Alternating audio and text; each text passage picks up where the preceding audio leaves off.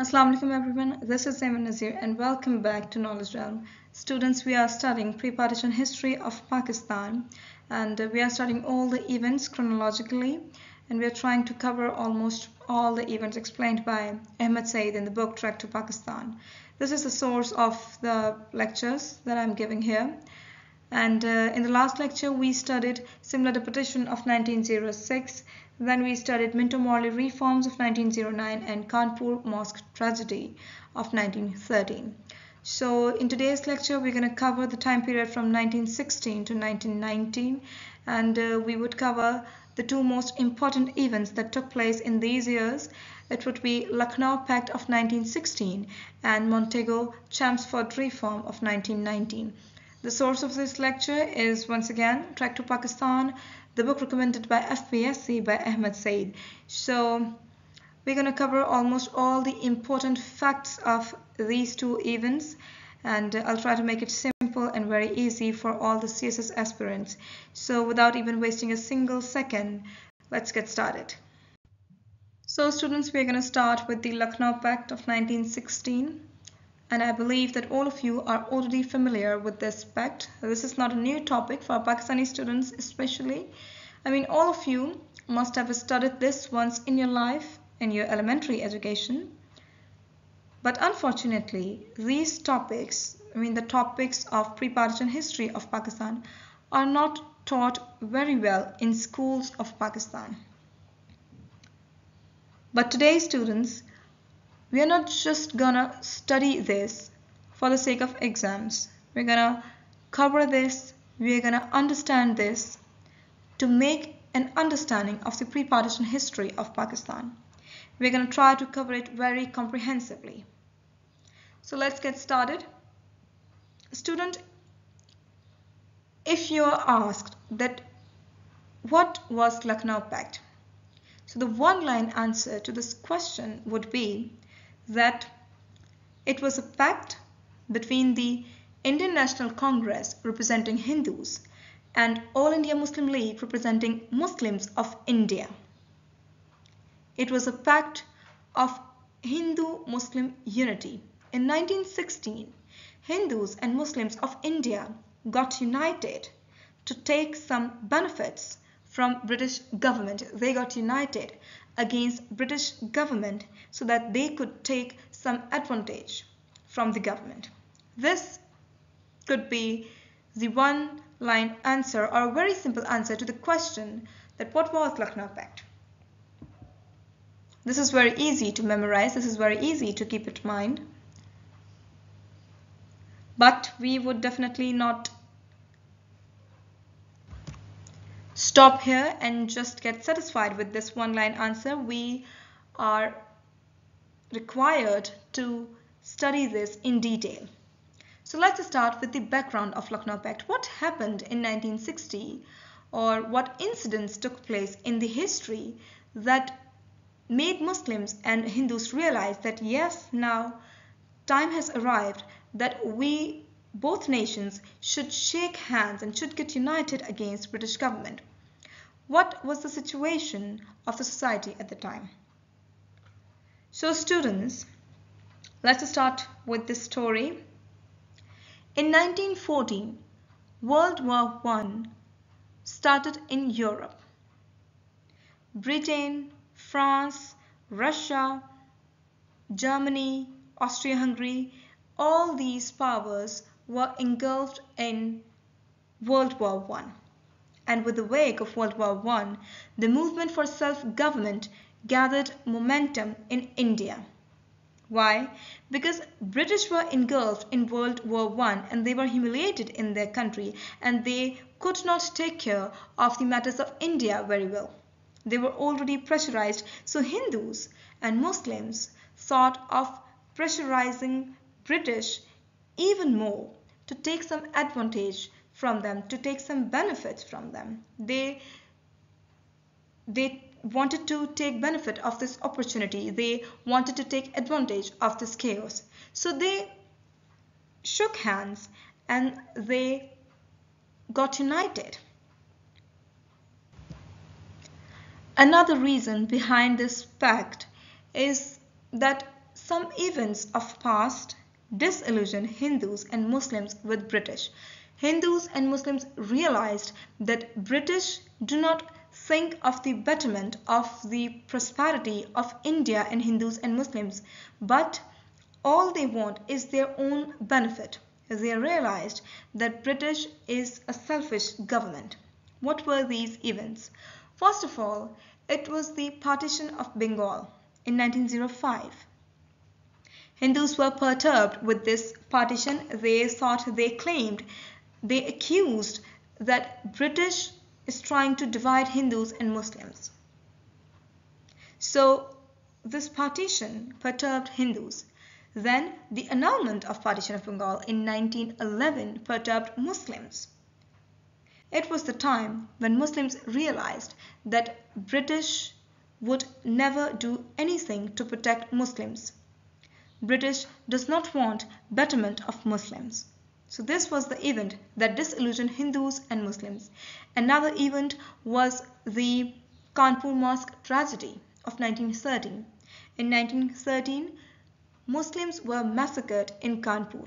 I have explained this topic in the previous lecture, so if any of you wants to study this, can definitely go to my previous lecture and study this in detail. I have explained it in detail there.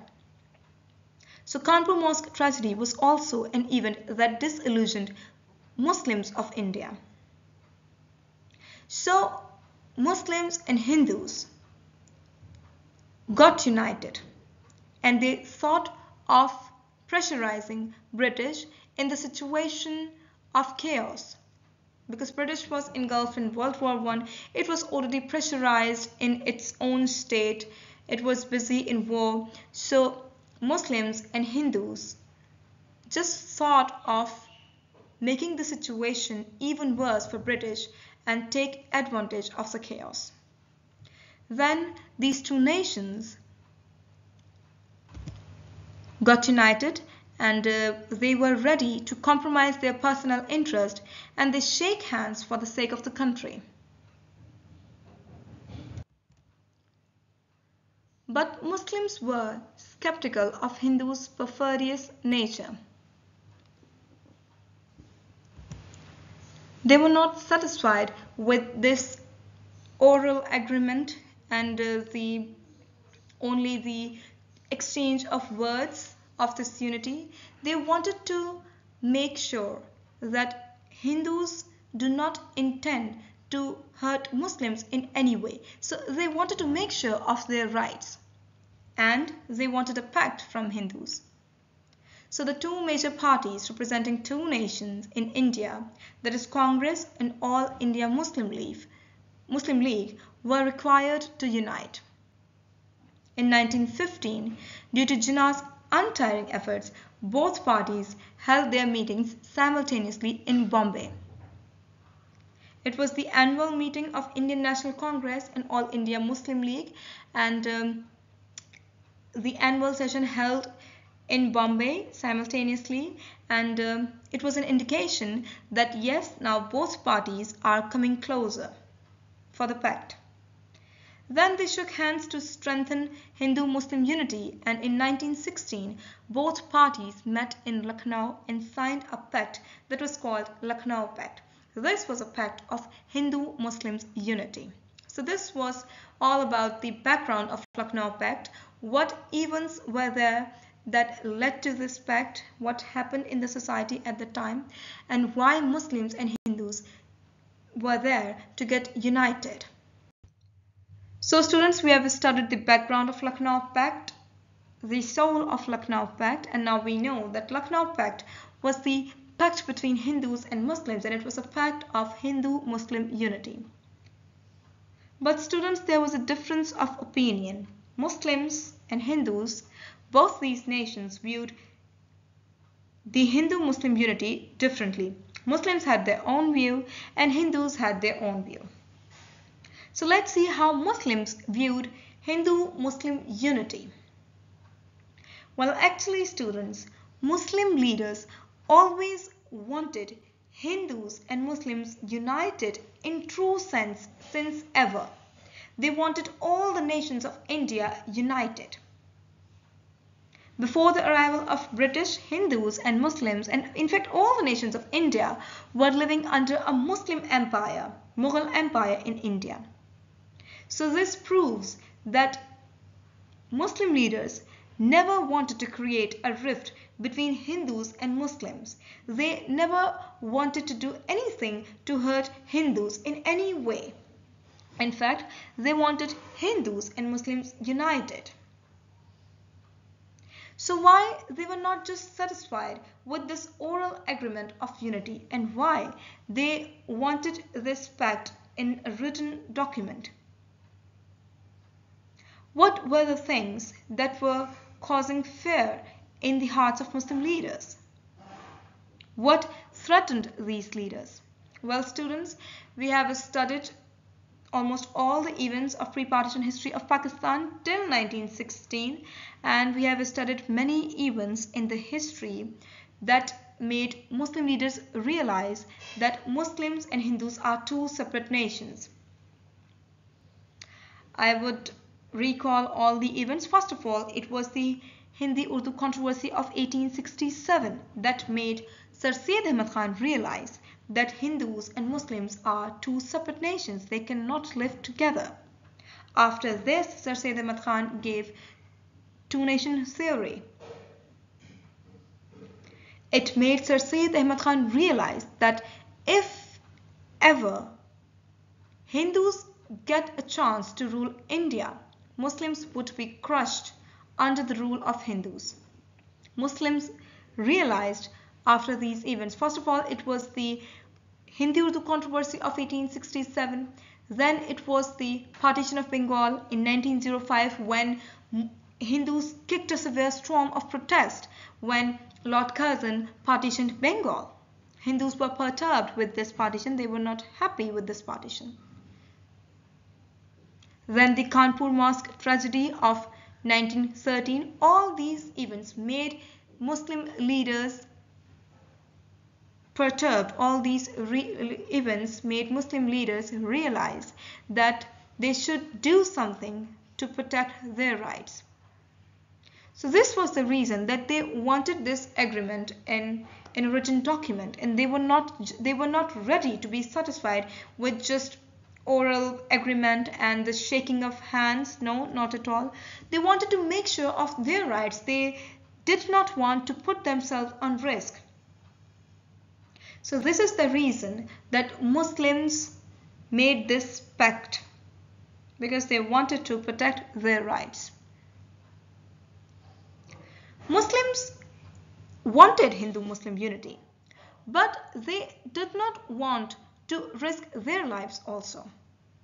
So they were doing everything to protect themselves. They demanded separate electorates in 1906, similar deputation, and the annulment of partition of Bengal also disillusioned Muslims. The Muslims realized that British would never do anything to protect Muslims. Muslims realized that British are not worthy of trust. So this was the view of Muslims on Hindu-Muslim unity. Yes, they wanted Hindus and Muslims united in India, but not on the cost of their own lives. They wanted Hindus and Muslims united, but they wanted themselves protected also. So this was the reason that they demanded separate electorates, and then they demanded a pact from Hindus also, from Indian National Congress also. And after 1913, All India Muslim League changed its constitution also. So this was all about the view of Muslims on Hindu-Muslim unity. Now let's see how Hindus viewed Hindu-Muslim unity. Well, fortunately, Hindus also wanted Hindus and Muslims united. Apparently they wanted the unity of Hindus and Muslims. But they wanted this unity only in hearts and mind. They wanted this unity only in words, orally, between people.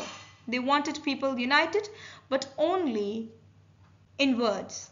And only shaking of hands and exchange of good and sweet words. This was their view of Hindu-Muslim unity. They did not want Muslims to do anything for protection of their rights. This shows that there was something wrong with the intentions of Hindus, because they did not want any separate representation of Muslims. Separate electorate of Muslims perturbed Hindus. They deplored partition of Bengal of 1905. They viewed All India Muslim League as a rival party. They did not like any step taken by Muslims for the protection of their rights. They believed that Indian National Congress was the only party of India and it represents all the nations of India.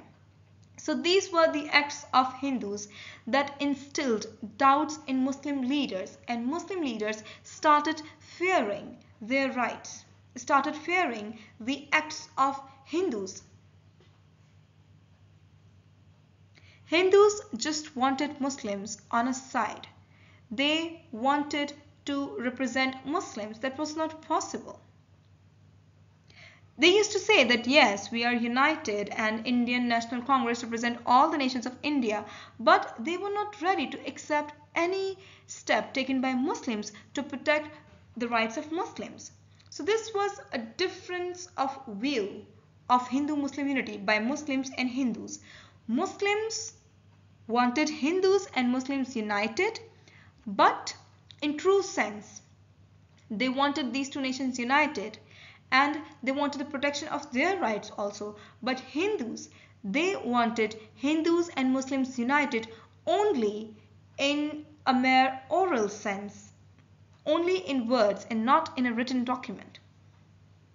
They did not want representation of Muslims. So these were the things that were fearing Muslims of India.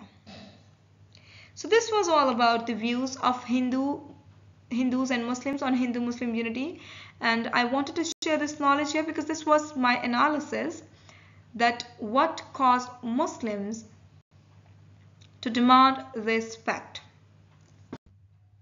So students, now let's see what were the efforts of Quaid-e-Azam Muhammad Ali Jinnah for Hindu-Muslim unity.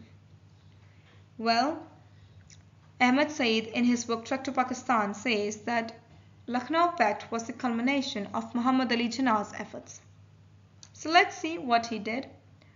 Well, unlike Sir Syed Ahmad Khan, Quaid-e-Azam advocated Hindu-Muslim unity till 1929. Sir Syed was also of the view that Hindus and Muslims should be united, but only till 1867. After 1867, his view changed. But Quaid-e-Azam Muhammad Ali Jinnah advocated Hindu-Muslim unity till 1929. After 1929, Quaid-e-Azam said that now this is the time of parting ways. But until 1929, he advocated this unity. He believed that British succeeded in colonizing India just because of the disunity among the nations of India. So he tried to unite Indian National Congress and All India Muslim League. And it was his efforts that in December 1915, both the parties held a combined annual session in Bombay. Sarojini Naidu, who was a politician in India, called Muhammad Ali Jinnah ambassador of Hindu-Muslim unity. And in December 1916, an agreement was reached between Hindus and Muslims that was called Lucknow Pact. And it is said that it was the culmination of Muhammad Ali Jinnah's efforts. So we can say that Muhammad Ali Jinnah did a great effort for Hindu-Muslim unity and for Lucknow Pact. So now let's study the important features of Lucknow Pact of 1916. First of all, Hindus agreed to the right of separate electorates of Muslims. Hindus acknowledged that yes, Muslims are a separate nation and they should be granted with the right of separate electorates. Then Hindus conceded that Muslims would have 1/3 representation in the Imperial Legislative Council. Then a weightage formula was proposed for Muslim representation in the Legislative Council, and it was also decided that no non-official member would present any bill, resolution, or part of it related to any other nation in any elected body if 3/4 of the members of the affected nation opposed it. Now this clause, this feature here, the feature number 4, ensures the protection of the rights of the nations, because it says that the resolution would not be passed if 3/4 of the members of the affected nation opposed it. So this right here protects the nation. Then members of Imperial Legislative Council should be increased to 150 and 4/5 of those be elected by public. Then the president of the council be elected by the members and not the government. Then another feature, there should be more autonomy of provinces. All the members of the council should have the rights to ask the supplementary questions. Before Lucknow Pact, the members of council could not ask supplementary questions. Then half of the members of the Executive Council of Governor General must be Indians who should be elected by the members of Imperial Legislative Council. Then judiciary must be separated from executive and no officer should be delegated with judicial authority. These were some of the important features of Lucknow Pact of 1916. Now let's move. Alright, so now let's see how Muslims reacted to this pact. Well, the opinion of Muslims was divided on the pact. Those who followed Sir Sayyid's school of thought opposed it because they believed that Hindus and Muslims are two separate nations. They believed in two-nation theory. So they opposed it. They said that Hindus and Muslims can never be united. So this was a futile effort. But those who supported Indian National Congress supported the pact. They believed that yes, Hindus and Muslims should be united. They should be united against British government and they should put some demands in front of government. But Mian Muhammad Shafi, who was the leader of Punjab Muslim League, opposed it vehemently. He was a follower of Sir Sayyid's school of thought. He opposed it. And Bengali Muslims also opposed it because due to the weightage formula, their majority turned into minority. And they opposed it. Bengal was majorly Muslims, but there was a weightage formula presented in Lucknow Pact that converted majority of Muslims into minority in the Provincial Legislative Council. So this was the reason Bengali Muslims opposed it. What was the reaction of Hindus? Well, the reaction of Hindus was also divided. Hindus of UP opposed the acceptance of separate electorate. They called it undue appeasement of Muslims, and Hindus and Sikhs of Punjab also opposed it. So their opinion was also divided. Those who were moderate Hindus, they supported this, they liked it, they said that yes, Hindus and Muslims should be united. So this is how Hindus and Muslims reacted to Lucknow Pact of 1916. Alright, so now let's study the importance of Lucknow Pact of 1916. Lucknow Pact was the culmination of Quaid-e-Azam's persistent efforts for Hindu-Muslim unity, and a very important aspect of this pact is that Muslims' right of separate electorate was acknowledged for the first time by Hindus.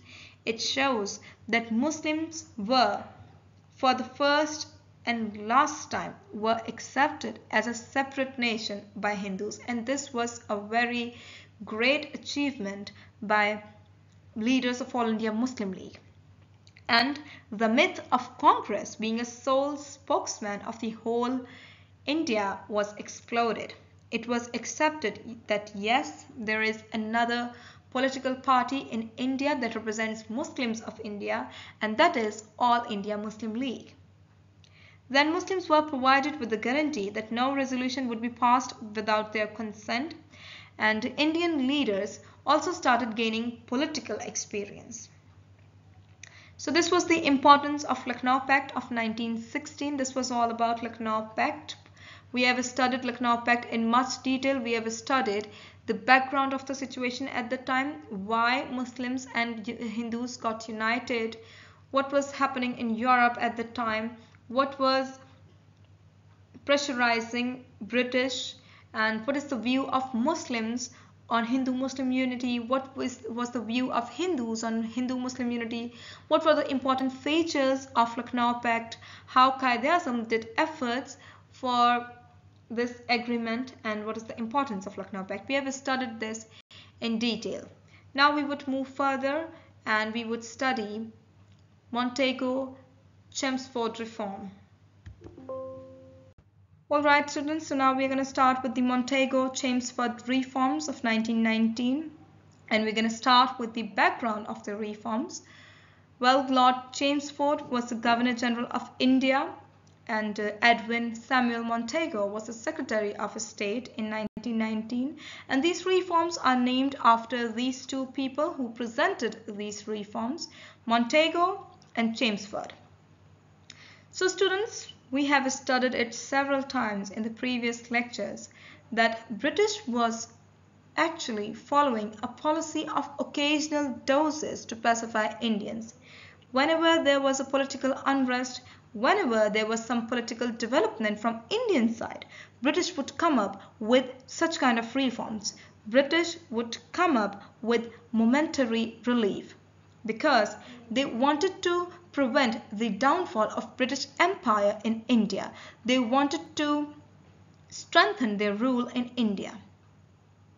So these reforms were also an effort to prevent the British rule in India. But now, this time, things were different, a little bit different. Indians had become aware of their tactics, and the pace of political development by Indians had accelerated. The movement of self-government had gathered momentum in India. But why it happened? What made Indians realize that now they should demand self-government? Well, students, it all started with the World War I in Europe. World War I started in 1914 in Europe, and British came to the front as a champion of freedom. British presented itself as an advocate of democracy and self-rule, and Indians started questioning the role of British as an advocate of democracy and self-rule. Indians started questioning this, that if Britain is a champion of freedom, and if Britain is fighting in Europe for freedom and democracy, then why British does not implement democracy in India? What's wrong with implementing democracy in India? This was the question of Indians at the time. So Hindus and Muslims got united and they started demanding self-government from India. They presented Lucknow Pact in 1916, and British government sensed a wave of unrest in India. British sensed revolt in India. So, to prevent any revolt in India, to prevent the downfall of British government in India, they presented these Montagu-Chelmsford reforms. So this was the background of the reforms. What was happening in the society at the time? What Hindus and Muslims were thinking, what British was thinking. This was all the background of the reforms. Now we're gonna continue and we're gonna study what were these reforms and what was presented in these reforms by Montagu and Chelmsford. So students, we know that Indians started demanding self-government in India, and British took notice of this unrest in India. Then in 1917, Secretary of State Samuel Montagu made a statement in House of Commons. He said that the policy of His Majesty's government with which the government of India are in complete accord is that of the increasing association of Indians in every branch of the administration, of gradual development of self-governing institutions, with a view to the progressive realization of responsible government in India as an integral part of the British Empire. This was the statement of Secretary of State, and this was called August Declaration 1917. In this statement, we can see that the Secretary of State is talking about the association of Indians in the administration of gradual development of self-governing institutions. This was the policy of Britain in India. They were just associating Indians in administration of India. Then Montagu, who was the Secretary of State, visited India and he held meetings with government officials and political figures. And in July 1918, Governor-General Lord Chelmsford and Montagu compiled a detailed report about constitutional reforms in India. So these reforms were actually based on this report. They did a detailed study and they came to the conclusion that the establishment of a responsible government in India had hitherto been impossible. Why? The reason they gave was the political and academic backwardness of India. They said that Indians lack political awareness. They are not politically aware and they are academically backward, so it is not safe to give the responsibility of governing India in the hands of these people. Therefore, they advised that government should be transferred to locals gradually and not instantly. So, for this gradual transfer of government to locals, they presented a system called diarchy. So what is this diarchy? Let's study this. So now we would study the main features of the reforms. The number of Indians in the Governor-General's Executive Council was increased to 3. Before these reforms, there were only 2 Indians. One was S.P. Sinha, who was a Hindu, and the other one was Sayyid Ali Imam. He was a Muslim leader. So after these reforms, the number was increased to 3, and a bicameral central legislature was set up. Now, what is a bicameral central legislature? A bicameral legislature is the one that is divided into 2 houses. One was the Council of State, which was the upper house, and the other one was the lower house, which was the Indian Legislative Assembly. Alright, in upper house there were 60 members and in lower house there were 145 members. This was introduced, this was the feature of Montagu-Chelmsford Reforms. Alright, and the subjects were divided into central and provincial subjects. The subject of defense, foreign affairs, customs, relation with the Indian states, telephone, currency and railway. These were the subjects that were given to central government, and the provincial subjects were local self-government, public health, education, irrigation and agriculture. These were the subjects given to provincial government. So this was a kind of government introduced in India after these Montagu-Chelmsford reforms, right? Bicameral central legislature was introduced and the subjects were divided into central and provincial. So we are studying the features of the reforms. The members of the assembly could now move adjournment motion. Before these reforms, the members of the assembly did not have the authority to move an adjournment motion. But what is this adjournment motion? Well, this is actually the adjournment of the issue that is being discussed in the assembly by any member. If the member wants to steer the attention of assembly to an even important and urgent issue that is being faced by the public, If the person wants to discuss any other important and that is urgent also issue, so the member can move an adjournment motion. This was adjournment motion. And before these reforms, the members of the assembly did not have the authority to move this. But after these reforms, any member of the assembly could move adjournment motion. The right of separate electorate for Muslims was kept intact, and it was decided that after 10 years, a commission would be set up to assess the performance of this system. Now, the most important feature of the reforms. The system of diarchy. A system of diarchy was introduced. This diarchy was introduced at provincial level. So, diarchy actually means the authority of two, authority divided into two. In the previous slide, we studied that a bicameral legislature was introduced.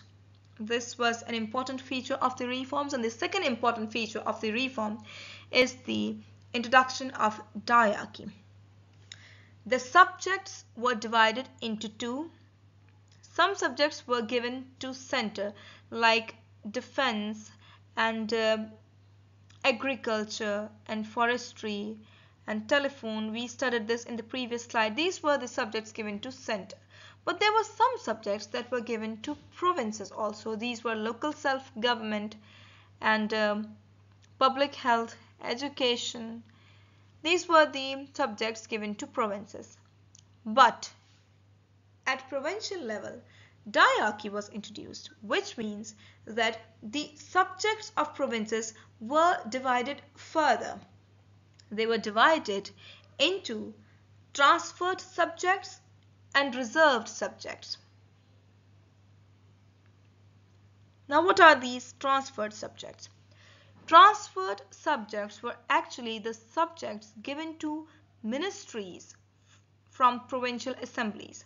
Ministers were there to take care of these subjects, and the reserved subjects were given to secretaries, and these subjects were supposed to be taken care of by the Indian civil services. These subjects were not given to ministries. That is the soul of parliamentary and the parliamentary system.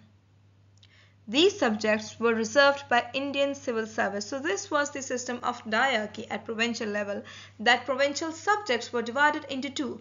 Transferred subjects that were given to ministries and reserved subjects that was given to Indian civil services. This is not the feature of a parliamentary system, but this was introduced by British to keep the authority in the hands of the British government. This is the clever behavior of British. So this is the diarchy system. I hope that it is understood now, and we would move now. Alright, so now in the previous slide we studied that what is the system of diarchy. Diarchy is a system in which at the provincial level the subjects of provincial government was divided into two. That is, transferred subjects that were transferred to ministries, that was transferred to provincial government, and the reserved subjects that were reserved by the central government and that was given to secretaries of Indian civil service. Right? So now we would study that what were the subjects given to ministers from provincial assembly and what were the subjects reserved by the secretaries. So police, irrigation, forestry, judiciary, revenue. These were the subjects reserved by the secretaries of Indian civil services, and secretaries that were appointed by Governor General were supposed to take care of these subjects, and the subjects that were transferred to ministers were local self-government, education, cooperatives, agriculture and industry. Now here students, try to analyze, try to understand the policy and the game that British played. British actually tried to keep all the revenue generating subjects in their own hands, in the hands of the government. And they transferred all the subjects that were consuming money to the ministers from provincial assembly. So this was the game played by British, because they wanted to pacify Indians and they wanted to keep the government in their own hand. So they played the game very well. They kept all the revenue generating subjects in their own hands and they transferred all the money consuming subjects to the ministers. So this was the cunning nature of Britishers. Alright, so now we're gonna study how this system performed. Well, the system of diarchy could not perform well in India. There are definitely some reasons. First of all, it was the political atmosphere of India that did not let the system of diarchy perform well in India. The political atmosphere was extremely tense due to Rowlatt Act. The Rowlatt Act was passed in 1919 by British government. Well, this act showed how tyrannical British were towards Indian. This act actually gave the police complete authority to put anyone, any Indian, under house arrest.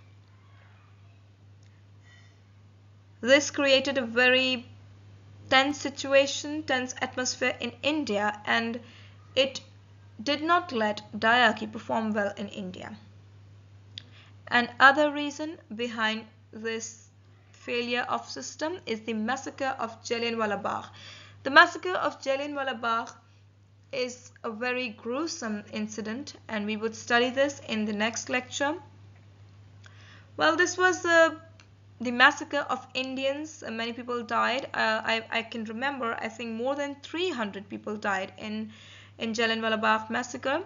So this incident also made the atmosphere of India tense, and British hostile attitude towards Turkey severely hurt the feelings of Muslims, and Muslims abandoned all the government positions, and assemblies were boycotted. Khilafat movement and non-cooperation movement was also started, and assemblies could not perform well. The distribution of provincial subjects was also inappropriate, and governors were given unlimited powers that killed the soul of parliamentary system. So these were the reasons why the system of diarchy could not perform well. Right? So this is all about the Montagu-Chelmsford reforms. But students, here at the end of the lecture, I would like all of you to analyze the situation. To what conclusion do you people reach? What do you understand now? We can do an analysis, and now we can understand here that British in India were just trying to prevent revolt. They were just trying to strengthen their rule in India. They were just trying to prevent downfall of British rule in India.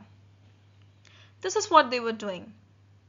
They were just presenting reforms after reforms. They presented this Montagu-Chelmsford reform just to prevent the downfall of British rule in India. They gave this excuse, this argument that Indians are politically backward. They are politically unaware, so they cannot run the matters of government. So we cannot give the authority in their hands. So we would have to introduce this gradual government processes in India. So this is the reason they introduced Montagu-Chelmsford reforms in 1919, because they were just trying to pacify Indians. It was another momentary relief.